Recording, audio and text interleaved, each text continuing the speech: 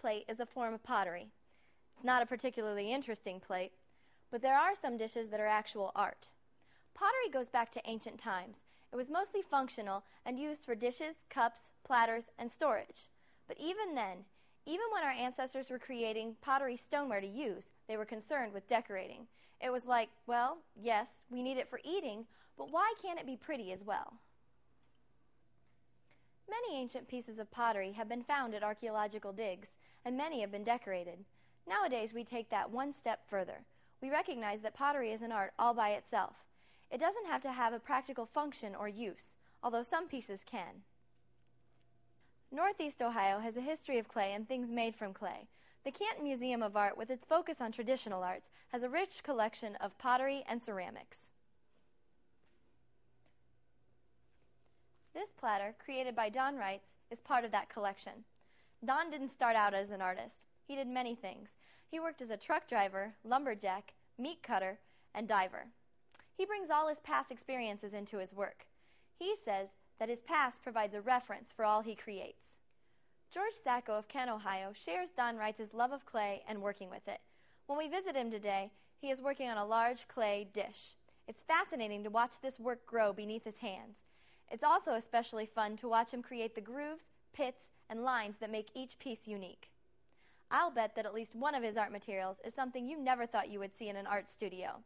Also, take a look how George gets the colors he wants. Here's a hint. He doesn't paint them, he uses chemistry.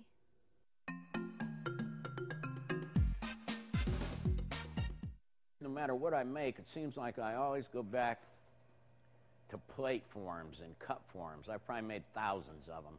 Normally, if I was going to throw this, I'd wedge it up. But since I'm going to be rolling out slabs, I don't have to do that.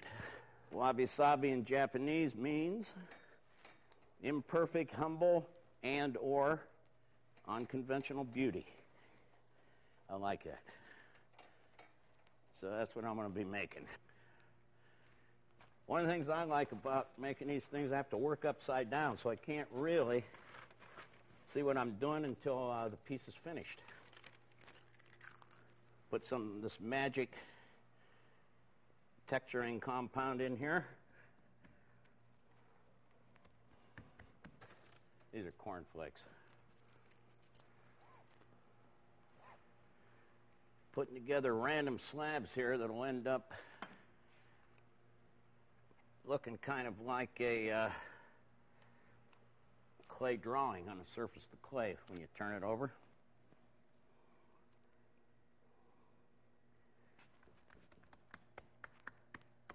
See, what's going to happen, all these lines are going to show on the inside of these plates.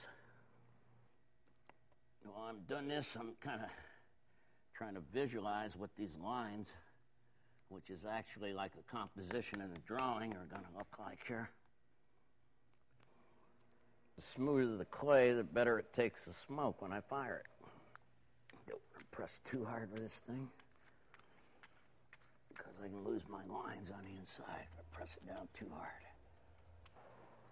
Open this all the way down to the bat. Throw the foot ring. Okay. This is going to be the bottom that goes on the plate, so I score it, which is like roughing the surface. Some nice gooey slip out of here, which is going to act like the glue. I might cut off wire here and cut this little baby loose from the bat.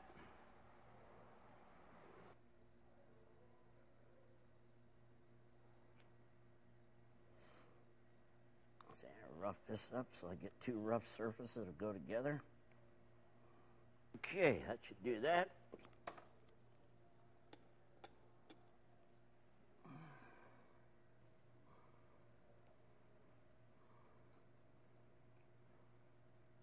Nice solid foot there, supporting that graceful curve.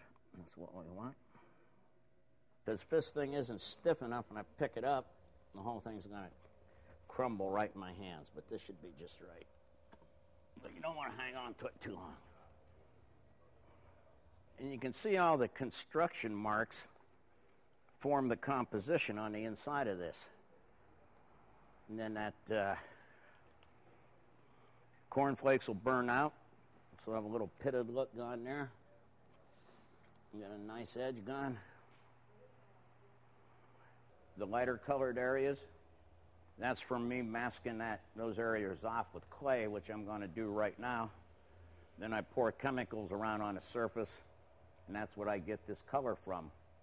This is all from the fire and smoke that creates this. So what I'm doing here, I'm going to be creating some lighter areas. See, and the temperature only gets up to about 800 or 900 degrees in that sawdust kiln, so this clay doesn't, mature or anything. And it's, it just falls right off when I'm done. Okay, these chemicals I'm putting on here is going to give me some, hopefully, a little bit of color. And I'm going to put about 4 inches in the bottom here. Put this brick in here. That's what the wabi-sabi plate's going to sit on.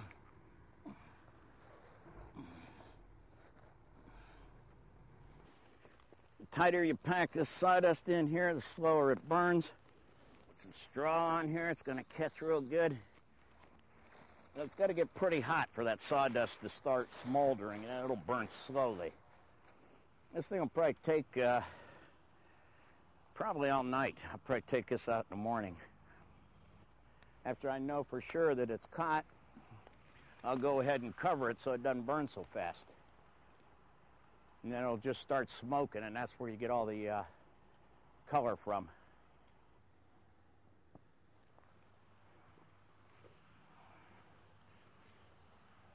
Okay, here's one that I fired in the kiln yesterday. I just took it out. It's nice and cool. Brush all this debris out of it.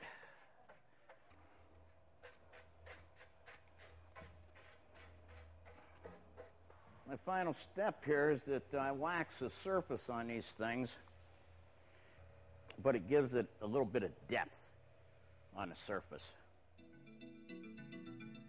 The students at Fairless High School had a great deal of fun creating their own pottery. Part of the challenge was creating textures and patterns with everyday items.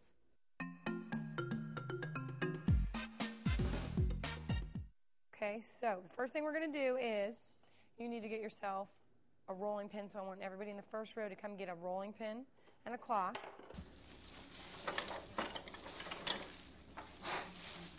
We're going to have cloths so that you can roll out your clay. Okay. Also with your cloth, some of them have textures on them. We'll leave a definite pattern in it. Make sure when you roll out your slab, be the same thickness the whole way through. Okay. If it's too thick in one place, it may still be wet when we go to fire it, and it could blow up.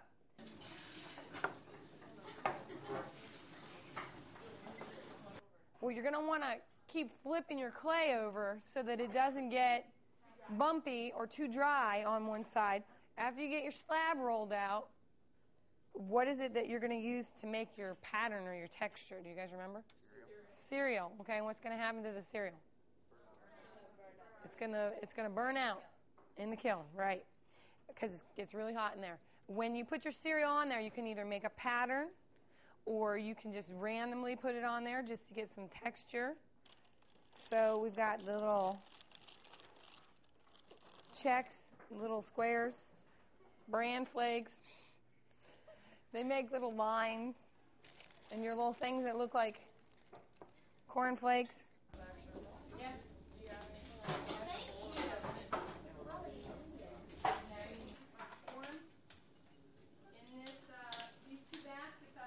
If you want to put your pattern on the inside of the bowl, you need to take the bowl and put the cloth over it and fold the extra cloth underneath, okay? If you're worried about your stuff falling out of that, okay, you're going to have to be real careful with it, okay? And then you're going to flip it over. If you have a pattern that you definitely want to stay the way it is, you might want to take the clay, put it on the desk, put the cloth on top, and flip it all together as one piece. Where should I get clay to put on the bottom? In the good clay bucket up there. You can mold it exactly to the bowl shape, or you can leave it be kind of an organic shape. You can cut this extra off if you don't like it that way, but if you do like it this way, you can leave it. Some people like things neat and ordered and tidy. Other people like them better, just kind of the way that nature makes them.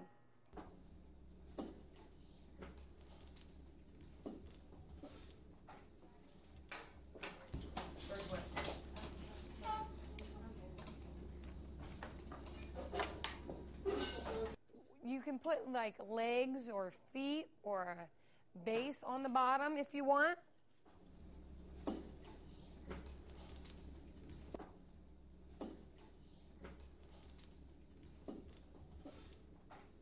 Because we're putting clay that shrinks on the outside of something that doesn't shrink, we're going to need to blow dry it.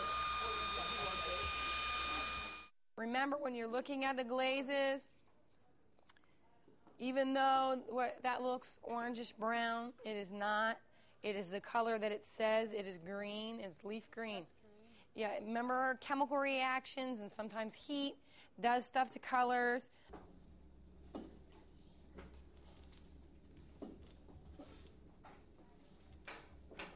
How many coats of glaze do we put on? 3 coats of glaze. And why is that?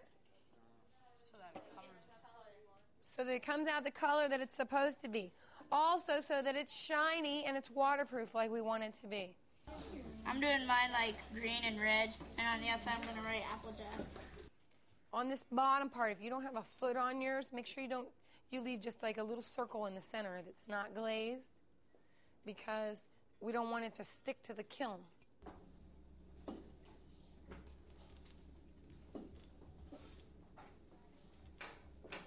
We all use the same method, but none of them look anything alike.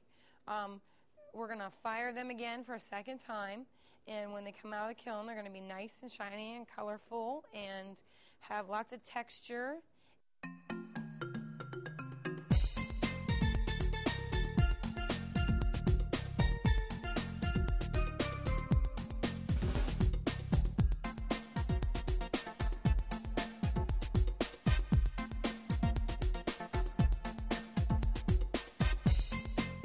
The art of making pottery is an ancient one, but some of the basics remain the same. You need clay and heat. It isn't very hard to imagine our ancestors using kilns very similar to the ones George uses, but the modern potter has things at his disposal that make creating pottery easier. The attitude towards pottery has changed since the days when our ancestors made pots and dishes because they needed them. Nowadays, we can buy mass-produced dishware, but luckily, the artist realized that the true worth of a piece isn't whether or not it can be practically used, it's enough that it's beautiful.